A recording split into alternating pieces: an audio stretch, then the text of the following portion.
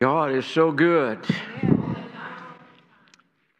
You may not realize, but when the worship team leads us into a time like what we had this morning of praise. Praise is the voice of faith. And when you declare praise, you're releasing faith. And if you study praise in the Bible, and I think probably most of you have,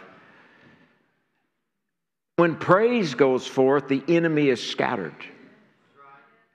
When praise goes forth, the enemy is defeated. When praise goes forth, God is victorious. And so I just want to encourage you this morning that you got to understand that was not just a Sunday morning singing time. This was a time of declaration this morning. It just seemed like the Lord was declaring and getting us to agree with Him to declare and send forth a yes into the atmosphere, yes to God. And I'm telling you, again, you need to begin to develop a winner's mindset. That we run the race that's set before us looking unto Jesus, the author and finisher of our faith. And I'm going to tell you something, Jesus won. Jesus won. And so that means if I'm looking to Jesus, I win. If I will run the race right, like Paul says, we win. Because we're in the winner's circle. Amen. So you've got to get your mind changed and get it off of your circumstances, off of whatever is coming against you, and you've got to get your mind on Jesus, who is your winner, because He's already won the race for you. You just got to run the race set before you by Him, and that means you win. Look at somebody and say, I win. I win. Because Jesus already won. That wasn't my message, but God's trying to stir people up today. Because I just sense in my heart that we have sometimes a lot of word lip service to God, but we go right out of that situation and go right back into our doubt and unbelief. I remember Kenneth Copeland one time, years ago. He was just starting to learn about prosperity. And he was speaking the Scriptures, speaking, and finally the Lord said, just be quiet. He said, you don't believe a word you're saying. Andrew Womack one time, there was a teacher that came to his own school teaching on prosperity. So Andrew went to his class, and Andrew said, I never took one note. Everything this guy teaches, I teach. So he went to the Lord and he says, what's the difference between him and me? I mean, I teach the same thing. And the Lord spoke to him and said, he believes it. And Andrew repented and started believing. And I'm going to tell you this morning, some of you are not believing. I'm just going to camp right here. I just know this is the Holy Ghost. Some of you are giving head knowledge, lip knowledge, but you're not believing God. You're going to come right. I just hear some of you saying, yes, I am healed by the stripes of Jesus. And you walk away from that confession and you begin to go right back into your unbelief. You put the emphasis in the wrong place. Yes, I know I'm healed, but. Yes, I know God will bless me, but. You got to turn that around and say, this sickness might be attacking me, but Jesus. My finances may look bad, but Jesus. See, you got to change your but. And change the emphasis here. Amen. You've got to understand that God is a God that responds to faith. And He knows when we're blowing smoke and not speaking faith. And God is stirring us. I'm telling you, I just know in my heart right now, you and I have got to begin to move away from just saying something and theologically knowing something.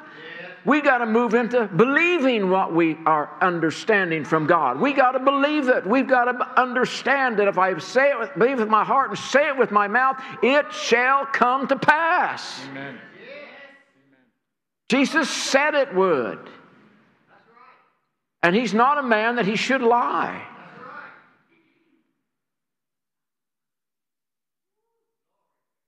Some of you, the best thing you could do is put tape over your mouth and a blindfold on and earplugs in so that your senses are shut off so you can believe. We do not go by sight. We go by faith. And faith calls those things that are not as though they were. Abraham believed God because he said he was persuaded that what God said, God would do. And I just sense so strongly this morning that some of you are saying the right things, but you're not believing the thing you're saying. You're trying to talk yourself into believing, and you're not believing it. You want to. You desire to. Church, you got to believe it. You've got to step into that faith and believe it. Yeah, but my bank account. Yeah, but God. Yeah, but this sickness. Yeah, but God. Yeah, this, but God. You've got to put God on the other side of that.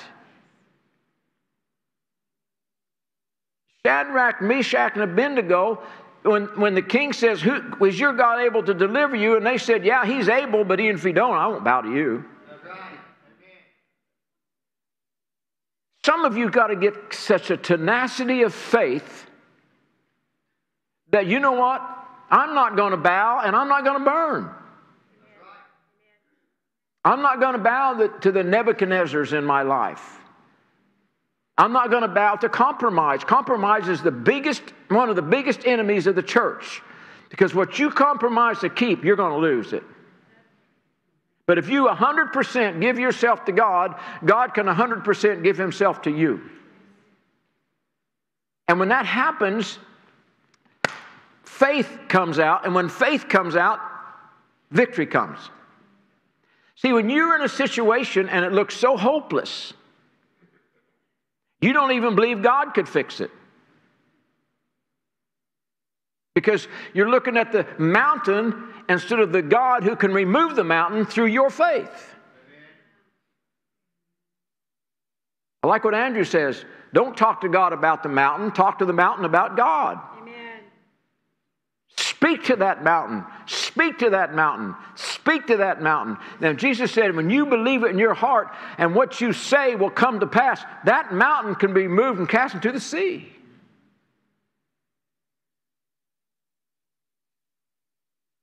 This is not my message, but it is right now. Because I'm starting to teach us about the culture of love. But faith worketh by love. So if I'm in love with God, that means I believe everything He says. I believe every word He says. There's no parenthesis there. I believe God, but you know all these things happen to me.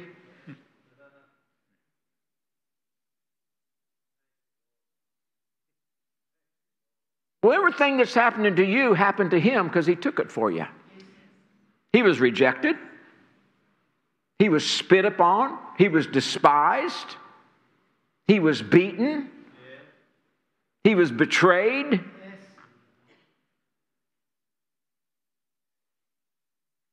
He took sickness upon Himself. He took your pain.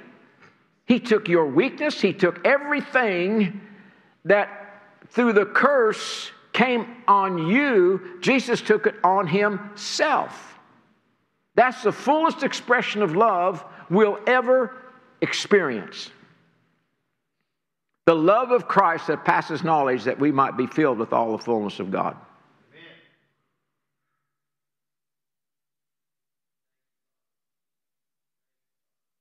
We are men and women of courage, of strength.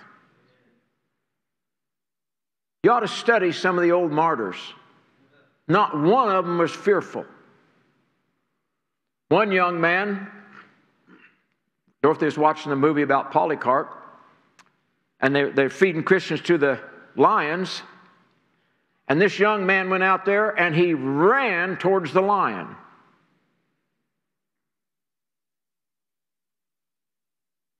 He wasn't afraid. There was another guy that they were burning at the stake, and it was, kind of mercy. They'd light the fire behind you. And he told the sheriff, he said, "Come around and light the fire in front of me. I'm not afraid to be here." Polycarp was a disciple of John. They tried to burn him at the stake, and his body wouldn't burn. So they had to take a sword and kill him with it. We are of the same Spirit. Yes. How dare we as a church backslide over a hangnail? Yes. Over what somebody says about you. Yes. Over your silly finances. We are the body of the Lord Jesus Christ, and we are of the same Spirit. Yes. We are of the same courage. Greater ones on the inside of us. How dare we as a church bow to the circumstances of demonic fear? Or bow to compromise. What do people think of me?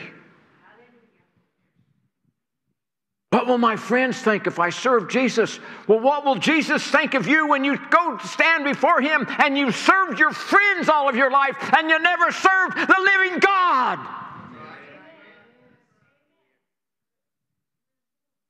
I didn't intend this, but I'm telling you, it's all over me. Because the culture of love is a culture of faith, and it's a culture of power, and it's a culture of glory. Because God is love, and you and I are born of that same love, that same fiber, that same Spirit that was in Christ Jesus is in us. We will not bow. We will not burn.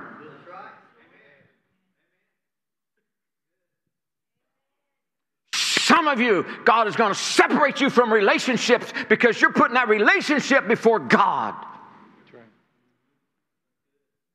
God's calling His church to Himself in love. Jesus said He presents us to Himself without spot, wrinkle, or blemish. That's how much He loves us. And it says this, if you are being persecuted, it means the Spirit of glory and of God rests upon you. You are the people of Almighty God. Yes. And it's going to take the same fiber, the same strength from God's people to bring glory in these last days and stand against the ungodly assault that's coming against this nation, against the church. That's the Antichrist. And greater is He that's in you than he that's in this world.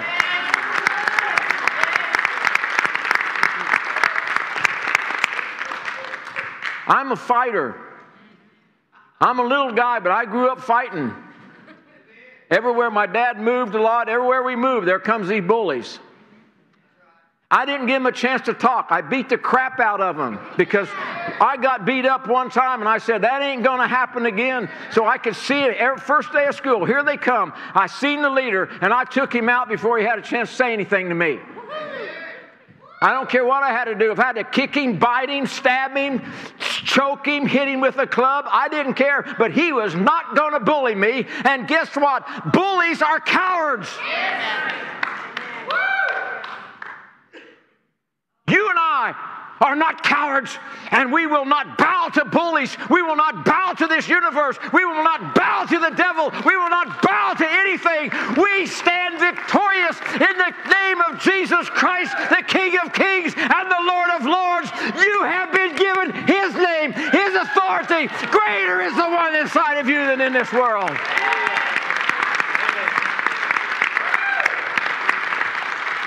Man, praise is powerful. I'm telling you, we just move some things in the heavenly realm.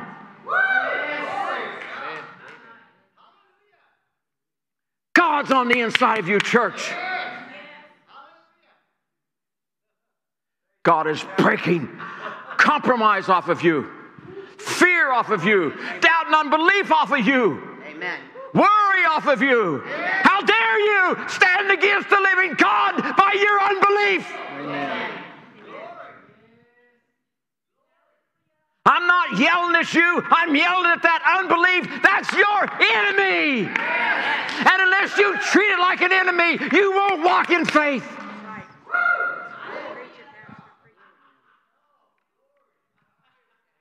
Quit setting a table for it. Throw it out in the trash. Be like a little girl. Don't mean that literally, guys. I know it's a crazy world out there. This little girl's in school and her teacher, unbeliever, says, well, just what do you do when the devil knocks on your door? She says, I just let Jesus answer it. You need to let Jesus answer the knock of the devil on your door, and you need to say, in Jesus' name, I will not open that door to you, so Jesus, go. In the name of Jesus, sickness go. In the name of Jesus, finances change. In the name of Jesus, you let Him answer the door.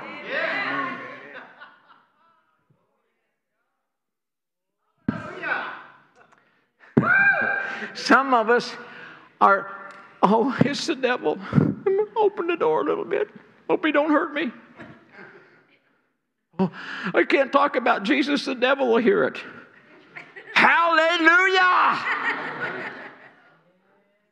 Jesus, the name above all names. Every knee bows to that name. In heaven, under the earth, every knee bows to the name of Jesus.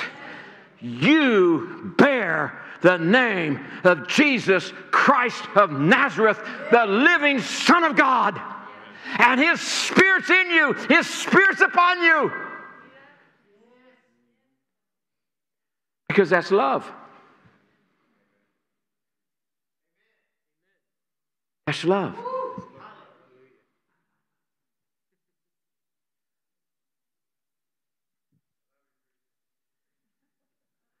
Amen. Love you, Jesus.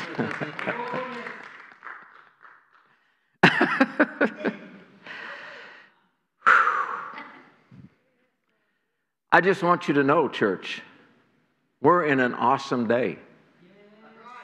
And God's looking for His soldiers, His men and His women who are going to walk in God's army and not get entangled again with civilian affairs. And it's going to, some of you young men especially, God needs His young armor bearers. He needs His young men to stand up and say, I will not bow anymore to compromise. I am not ashamed of the gospel of the Lord Jesus Christ. It is the power of God unto salvation. I don't want anybody in this church that would come before the Lord someday and He would say, you denied me on earth. I won't confess you before my Father and my angels.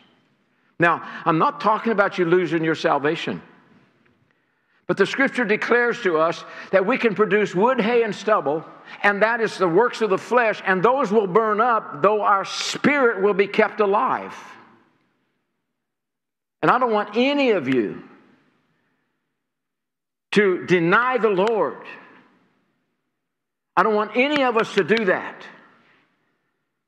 Because I want your name confessed off the mouth of Jesus to his Father and his holy angels.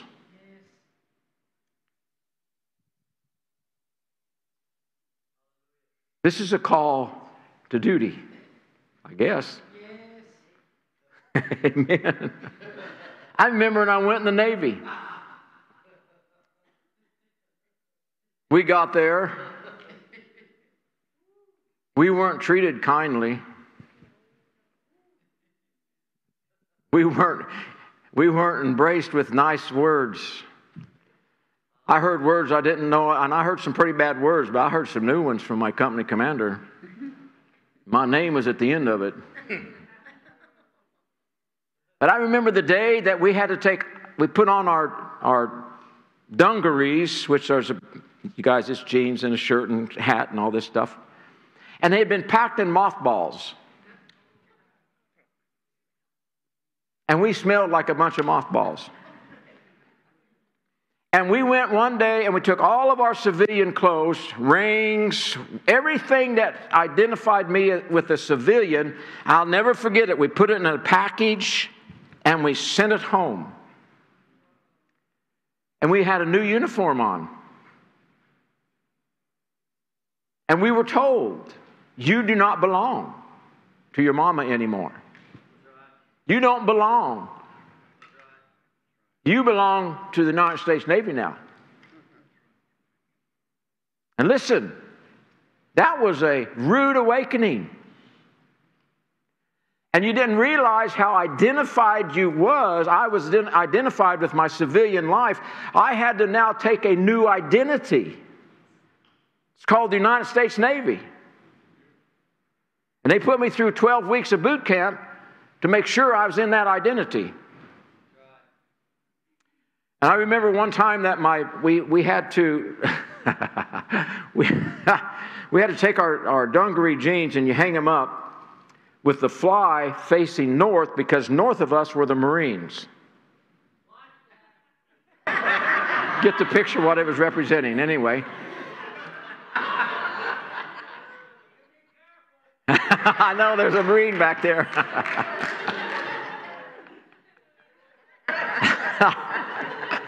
But one time, my bunkmate, we switched out. I said, all right, I'll do the scrub washing and you hang them up.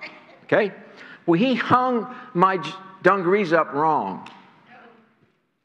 So I had ooga-ooga exercises for an hour. And ooga-ooga 1, you flip right on your back and put your hands and legs straight up on cement. Ooga-ooga 2, you flip over like this on cement.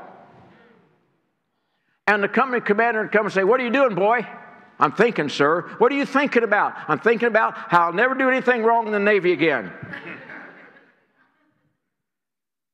Ooga-ooga 3, you jumped up and you got right on the balls of your knees and put your hands up in the air. We're on concrete. And then after an hour, we're all lined up. Company commander comes up to the first guy. Are you tired? No, sir, you're not. We'll get back down there. Comes to the next one. Are you tired? Yes, sir. You are? You shouldn't be. Get back down there. Comes to the third guy. Are you tired? Or he said, I don't know. You don't know? Well, get back down there. It didn't matter what you said. You're going to get back down there. The point I'm making is they were instilling us into a new identity. And they had to break us before they could make us. You guys been in the military, you know what I'm talking about. Dave knows, Pete, now all you military guys, they have to break you because they have to learn something from you. Are you going to be submissive? If you're out there on the front line somewhere, your buddy's life depends on your attitude. And you had to learn obedience. And you had to learn that it's not my will anymore. The drill sergeant says, do this, you do it. In our case, it was a chief. And if you didn't do it, they would have some things that was punishment to go along with it. I knew a guy one time, we had to wash our socks out every day. There's a bucket at the end of the bed and at the bunk, and you wash your socks and you'd hang them over the bucket. Well, this one guy didn't wash his socks. He just hung them over the bucket. Well, guess what? The company commander came along, smelled the socks. Didn't smell good. So we're out there all standing at attention. He walks up to this guy and he says, "Are these your socks?" "Yes, sir." "Open your mouth." And he stuffed those socks in this kid's mouth and made him chew on them.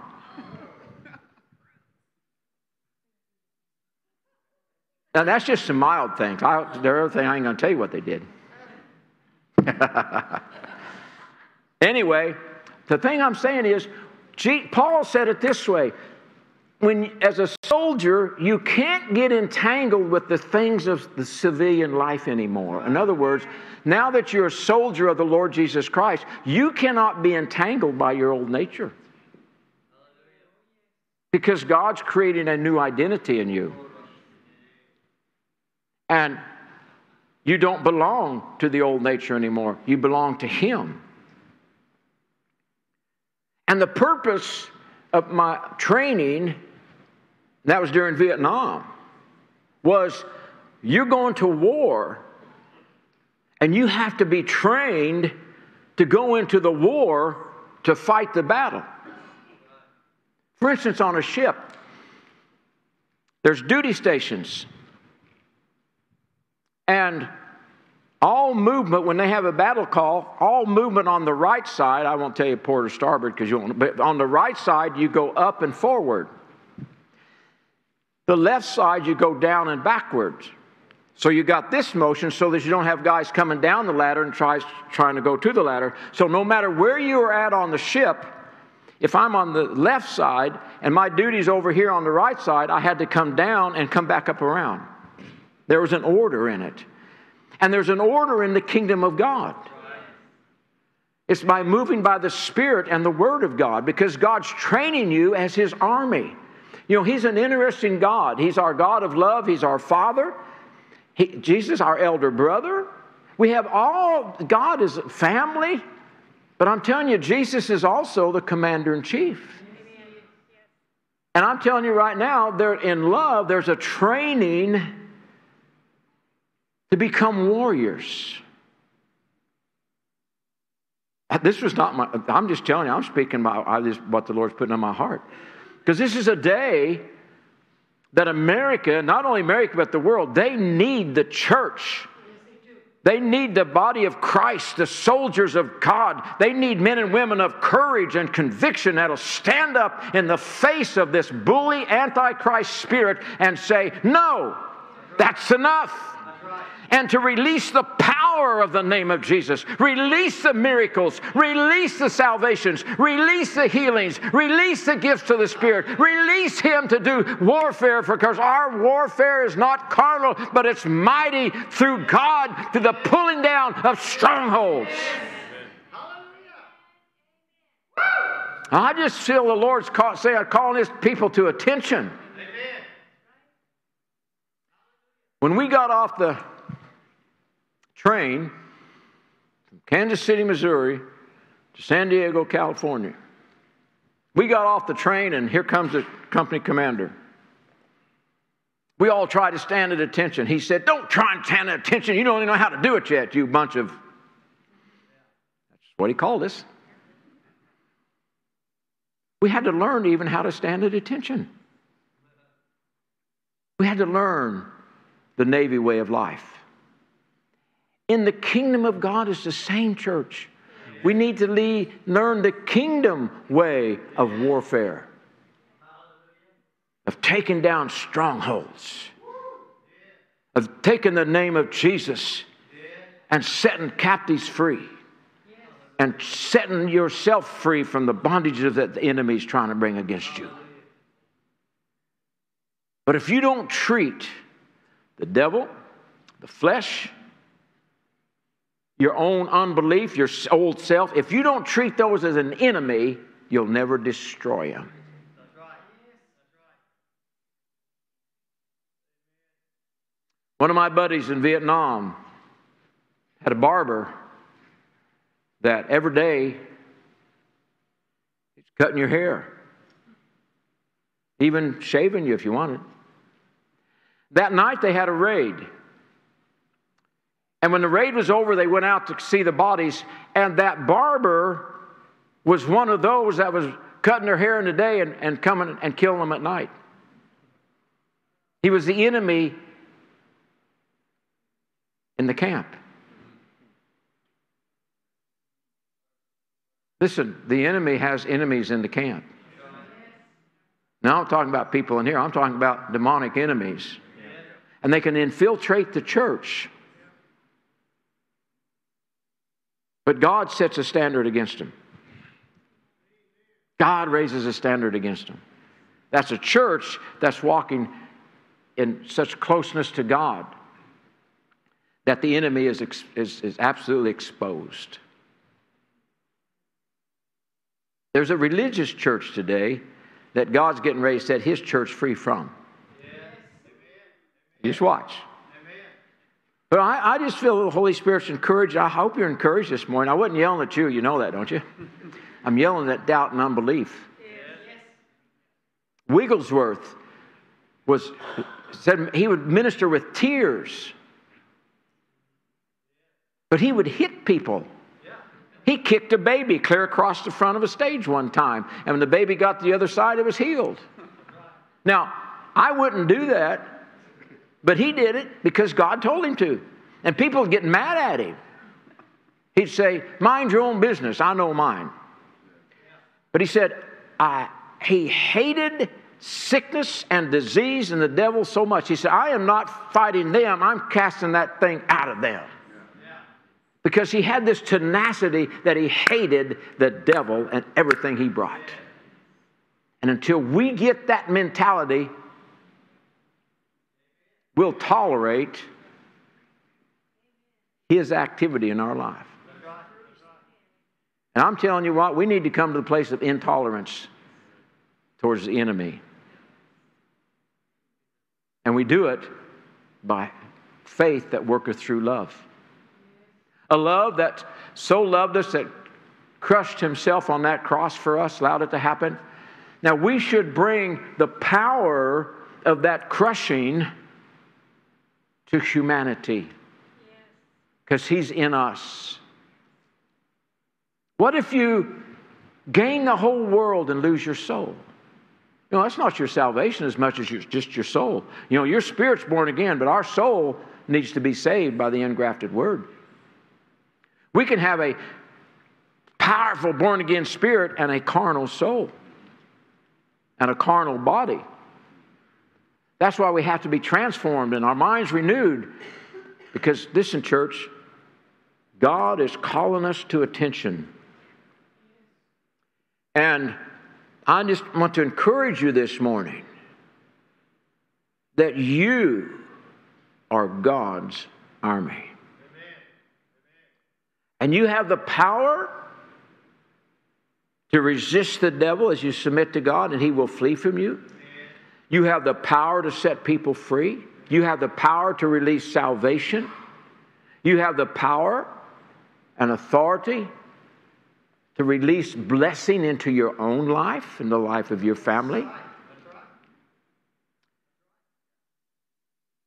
Don't be caught having friends and you're afraid to live for Jesus because just think if the day would come and they're standing before the Lord and look at you and say, why didn't you tell us? Because we're going into an eternal hell.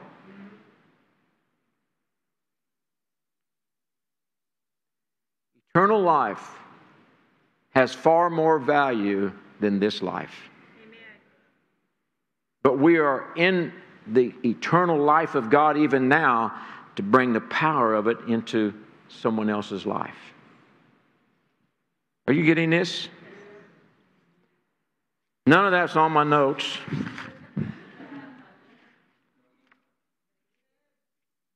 But it's on the Holy Ghost notes. Amen.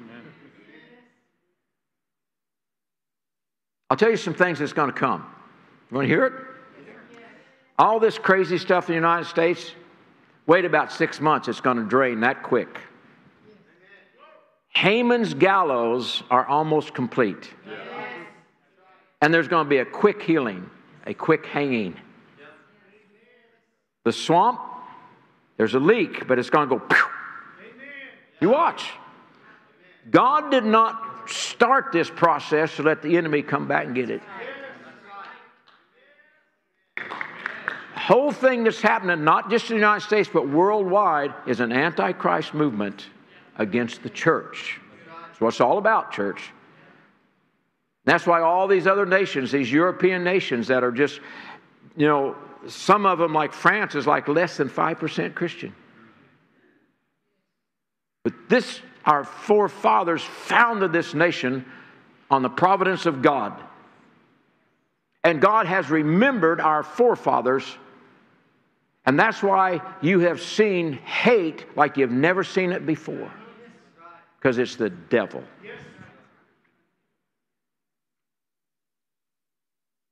So the political scene, God is in the move on it. But guess what? That's not what changes a nation. This is what changes a nation. The body of Christ that can bring the power of the kingdom to drive out the kingdom of darkness in cities, in nations, in countries. That's what we're getting ready to move into, church. God's doing the political side. He really is. But guess what? We bring the spiritual side. You're going to see, in the next few years, you're going to see a great awakening hit America. A tsunami of revival of God's glory like this nation has never known before. And it's not only going to hit here, it's going to hit worldwide. We're going to see an end-time harvest. Don't be caught on the outside of it. You will be brought into it, but there's an easy way to get in, there's a hard way to get in. Get in the easy way, folks. Say yes. It's a day of repentance and surrender. Because God has greatness on the inside of you. He has greatness. I'll end with this, I think. Gideon. I think Nick or someone was talking about him the other, maybe Mike. But here he is hiding wheat in a wine press so that it's not stolen from him. And when the angel of the Lord appeared to him, he said, "Hail, Gideon, thy mighty man of valor." See, he called Gideon according to what God said he was. But Gideon saw himself different. Me? My family is the least of all the families, and I'm the least in my family. You're calling me a mighty man of valor, but listen to the angel's words. The Lord is with you. And of course, we know the story then. He made these cakes. The angel burnt, and he took and he put a fleece out before God, another fleece out. And God used him to go to the enemies, and they were talking about how Gideon was going to destroy him. God encouraged him step after step until all of a sudden, listen to this scripture. It says, the Spirit of the Lord clothed Gideon with himself. And when that day came, it's like the day of Pentecost. Gideon became a new man. He became the mighty man of valor that God called him to be. And I want to tell you right now, I don't care where you're at in life, God calls you men, God calls you women, men and women, mighty men and women of valor, for the Lord thy God is with thee. Amen? Amen. So when you say yes to God, He's going to come into your life. He's going to rearrange the furniture. He's going to change some things. He's going to repaint the walls. He's going to change your identity. And you're going to be more like Him than ever before. Your stubborn pride's going to go. Your opinions are going to go. Your unbelief is going to go. And Christ will live in you. As this is taking place, I'm telling you, you're going to see this happen. All this craziness, there's going to be a sudden stop to it. We're going to see some people go to jail. All they're doing is covering their rear ends. Because they're all corrupt. Both sides of the camp. But God's draining the swamp. Hope you're listening.